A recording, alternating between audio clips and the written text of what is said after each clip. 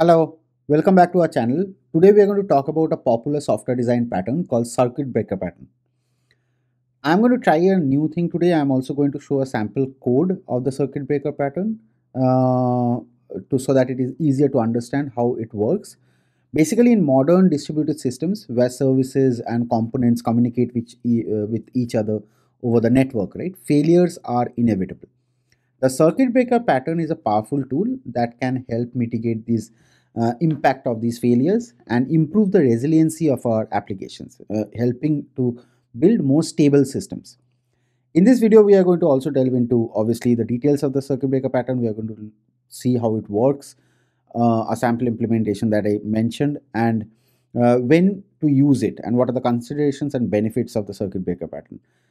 This is a popular pattern, and this is something that is often asked in the interviews, as well as if you're designing a distributed application anywhere. This is like uh, obviously definitely needed for traffic shaping. So let's get started. So what is the circuit breaker pattern? To understand that, let's look at the problem, right? So in an ongoing failure event, continuously retrying requests will not only fail but cause wider cascading failures, right? So in a distributed environments, calls to a remote resource or services can fail due to multiple reasons, right? There can be transient failures, slow network connections, timeouts, resources being overconsumed or temporarily unavailable, right? So these faults typically correct themselves after a short period of time, but sometimes there are also situations where due to any unanticipated event, the issue might go on for a longer amount of time, right? These faults can range in severity of partial loss of connectivity to complete failure of a service, right? In these situations, it is almost pointless for an application to continuously retry an operation that is not likely to succeed, right? And instead, the application should quickly accept that the operation has failed and handle this failure gracefully, right? That is where, what is the solution to implement this? The circuit breaker pattern. The circuit breaker pattern is where we basically restrict any kind of request and basically put some kind of an intelligence in the traffic layer, so that we are able to handle and not bring down a complete service if it is already going through some kind of minor failures, right? So let's take a look at the pattern. So let's say if you have a service, right? And this service in the past, say 5 requests, has all succeeded, right? Now, if you are getting requests from the internet or from the external world, obviously you are going to allow that request, and this is what is called a closed state of the system. Basically, the circuit is closed, which means the traffic is allowed and the traffic is flowing through the circuit, right? Because the service has allowed and successfully responded to the last 5 requests, right? In another case, let's say the service has partially failed, right? In at this point of time, you are going to partially allow requests to reach the target service, and this state is called half open state, right? We are going to discuss about the state and the transitions and everything. And in the last format, let's say if your service has completely failed, right? It has failed all the last 5 requests. At this point of time, you wouldn't normally want your service to get more requests, right? Most of the time the requests are also queued at the application at the service layer, right? So it doesn't make sense to bombard an already failed service with more requests, right? That can completely choke not only the service but also the entire application, right? In a distributed application, in a microservice architecture, this can basically block the entire application, right? So if there is a request at this point of time, you don't even want that request to reach your service. You basically fail the request at that point of time, because in the past 5 requests continuously retrying or whatever, the service has not responded, it has always failed, right? So in this case, the circuit is in an open state, right? Because the traffic is not flowing through, it is open, right? So if we look at the circuit breaker pattern altogether, it basically has 3 states, right? Closed, half open, and open, right? When the circuit breaker is in the closed state, it allows the requests to pass through the target service, right? Which is the first arrow that you see here. It monitors the responses from the target service, and if it detects that a predefined number of failures or errors has happened, then it trips and moves to a open state. Right?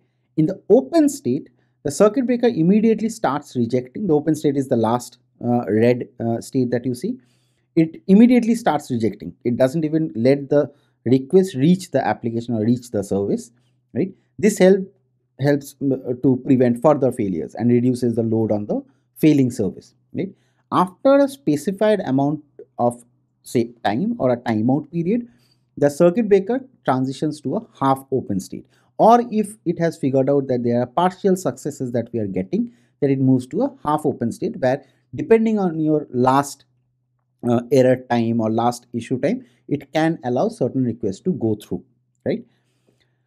If these requests are completely successful when it is in half open state, then the circuit breaker moves back to the closed state and then allows the normal operation to resume, right? However, if the failure continues after from the half open state, then it again goes back to the open state. That is, it again starts rejecting all the failures. So the half open state is in between, where it basically decides where to move, either to completely open the network or to completely close the network, right? And this cycle continues. So this is kind of a state machine between the three states, if you can understand. And if you look at the state machine, it is something like this. So there are three states. Closed state allows the traffic always. Open state does not allow the traffic. Half open state allows limited traffic, right? If the system is in a closed state, then it is always going to allow the traffic and the requests are successful, right? But from closed to open state, that arrow, that happens when your failure threshold has reached, right? If you have been getting a number of failures continuously and you have a threshold for your failure, if that is reached, then you don't even want the request to reach the target service, right? So your failure threshold has reached. If you are in an open state, that means you are failing fast, you are continuously failing, you are not even allowing the request to go to the target service, right? From open state to the half open state, you can allow when you reset your timer. Basically, say you last saw that your requests have been continuously failing, and then you said that, okay, I'm not going to even allow request to go to my service, and that timeout period was, say, 1 minute or 5 minutes or 10 minutes, whatever it is, right? After that timeout, you say, okay, let me now check if the requests are still passing or not. That check, that half check, half allow, half deny, is the state where you are going into a half open state. Basically, you are allowing limited traffic to flow through, right? From half open state, if you figure out that your requests are continuously passing, then you again move back to the closed state, right? That means your success threshold has reached. If your success threshold is 3 requests at a stretch, if I am getting success, then move to a closed state, right? So if you are in a half open state and if you are trying to call the target service, say, and if you are getting 3 successful responses, then you can basically move the system to a closed state, right? And if you're getting obviously any failure, then from the half open, you don't want to obviously continue serving traffic. That is basically a checkpoint, the half open state, from where you want to move the system to either a closed or an open state. If it fails, then obviously you are going to move to the open state, right? This is very important, the state diagram, because this basically helps to build the mental model of how the circuit breaker should work, right? And when we are talking about how it should work, now let's take a look at a sample code.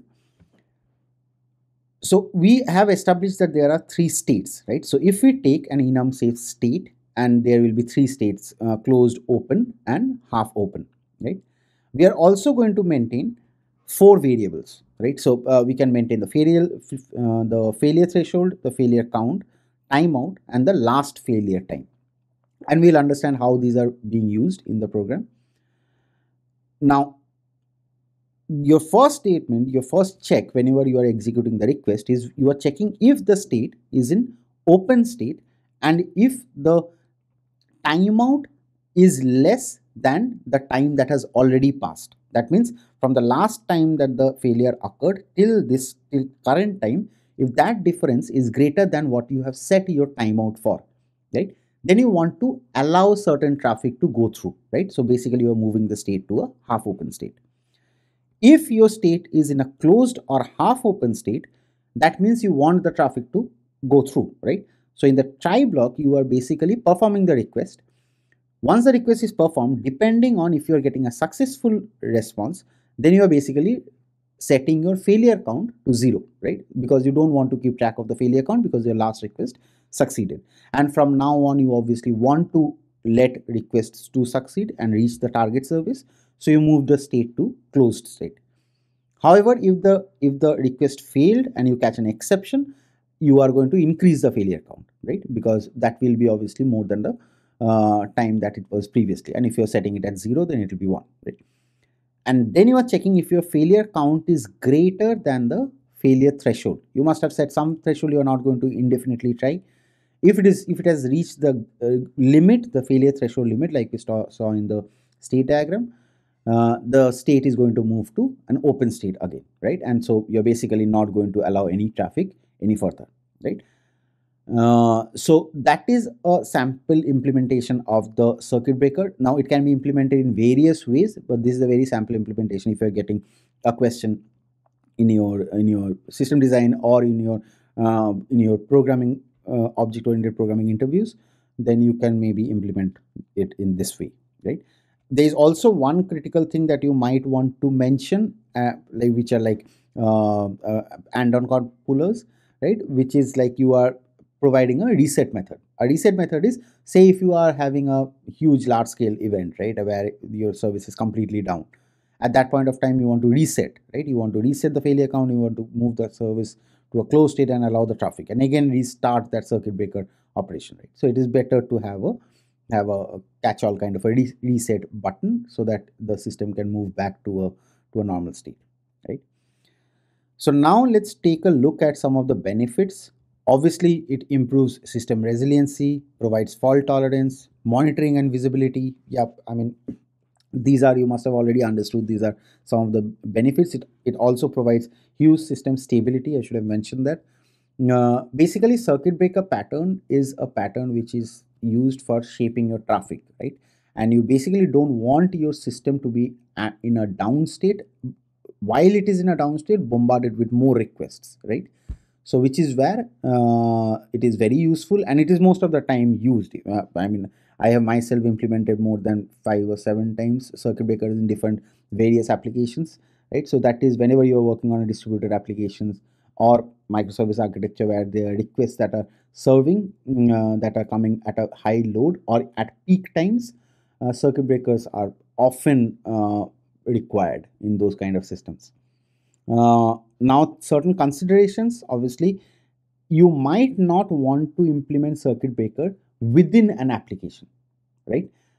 Circuit breaker, so this is entirely for a distributed application. This is where you are calling services over the network, right? They are network hops, and at that kind of time, you want to implement a circuit breaker. But if you are accessing, say, a database or a cache or something, in-memory cache or something within the service or within that application, whatever you are implementing, there implementing a circuit breaker might not make sense. It will basically add more resource to your already your latency to your traffic, right?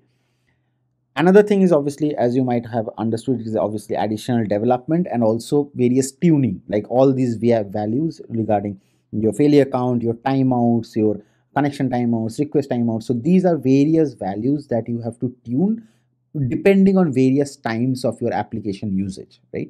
So that is a maintenance overhead. Plus also there are a lot of like development, not only development in terms of, but also in terms of understanding what works, that getting to that exact number. Is it a 3 retry or 250 milliseconds, or that exact number is very fine tuned number which can only come over a period of time once you understand your traffic patterns, right? So that was circuit breaker pattern. Hopefully this was useful. Thanks for watching.